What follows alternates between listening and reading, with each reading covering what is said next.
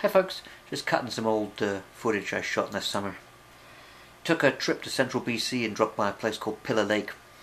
And then I took a hike up to the geological formation for which Pillar Lake is named, to wit the Pillar. And you know, if you like the sort of videos that have lots of heavy breathing and then huge sticky uppy things, then this might be the vid for you. Or not, as the case may be. Have a look.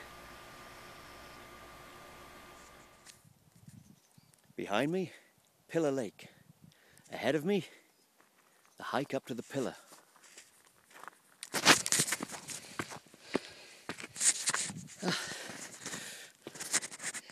That bit wasn't bad. This bit's already gotten a little steeper. Oh good, a relatively flat part for a little way. Already quite high up.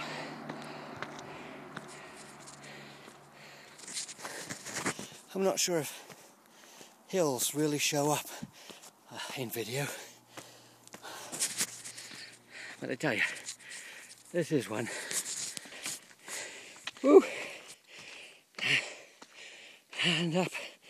And up it goes. Oh, good gracious.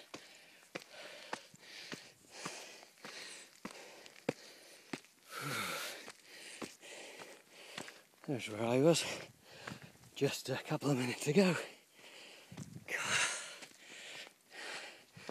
And now it gets steep again. There. I've been going for almost 10 minutes. That's where I've been. I'm bloody shagged. This is supposed to be a 25-minute hike in. 25 minutes, my ass. Look at that. It's about 8 minutes. I could have done it in less. Okay, it's not over yet. Let me hike the last 30 seconds. Woo! Okay, we're right up there. Right up by the Pillar. This is the back side, the opposite side from the side on the lake. And there it is. In the morning light.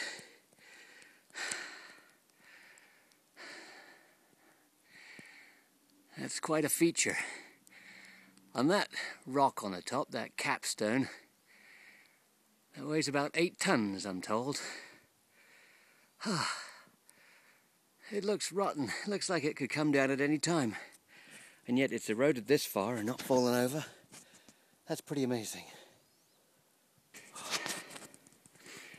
Seems like the local mountain goats like to just keep on going up. I followed this a little way. But I don't think I'll go all the way up to the top of the hill.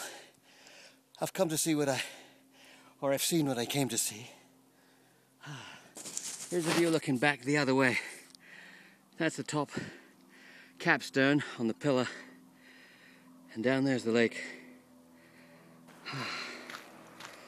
And somewhere down there is my car. You know, as I'm coming down, and this is easier. Difficult footing, you gotta watch out for slipping. But much easier. Anyway, as I'm coming down, I'm thinking maybe 25 minutes was the total, there and back. That would be about right.